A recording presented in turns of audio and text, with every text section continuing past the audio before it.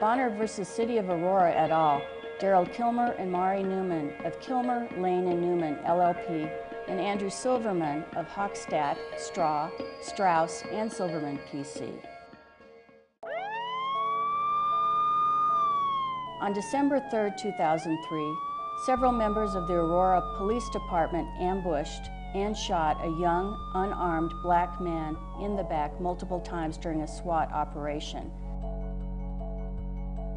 My son was wrong, doing the wrong thing, that he should have been put in jail. To shoot somebody in the back 3 times, point blank, unarmed, never seeing their hands, assuming that they have a weapon.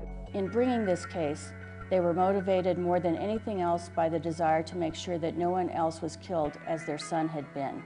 Bobby and Brenda Bonner, which is Jamal's parents, were very insistent that any result of this case be publicly available, that the police be publicly accountable for their conduct.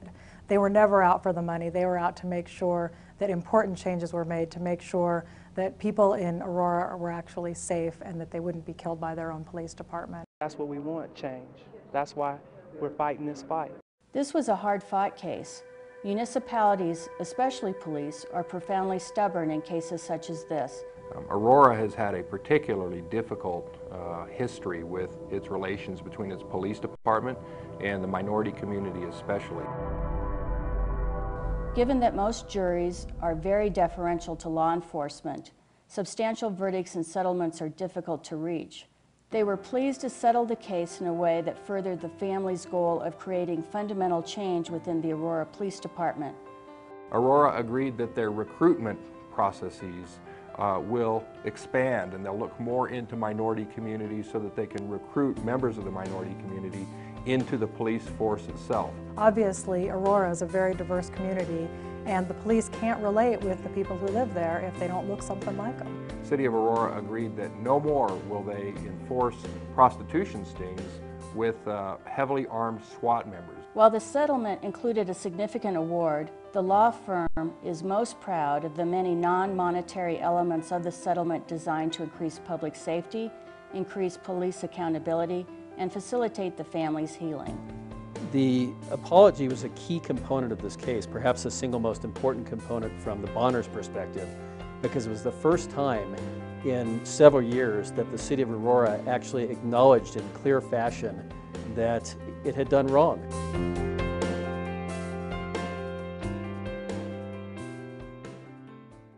On behalf of my firm, Kilmer, Lane & Newman, and on behalf of Andy Silverman and his firm, and definitely on behalf of the Bonner family, we'd like to thank CTLA for this opportunity and this recognition for Case of the Year status. We're very proud of the result, and mostly we're proud of our clients in this case, and we appreciate the recognition. Thank you. I just want to thank the CTLA for nominating us as one of the finalists for the Case of the Year, along with the Bonner family, who are just incredibly beautiful, wonderful people, and my firm, Kilmer, Lane & Newman. Thanks, CTLA. On behalf of my firm, Hochstadt, Strauss, and Silverman, and the Bonner family, I would like to say thank you for nominating us in this case for CTLA's Case of the Year.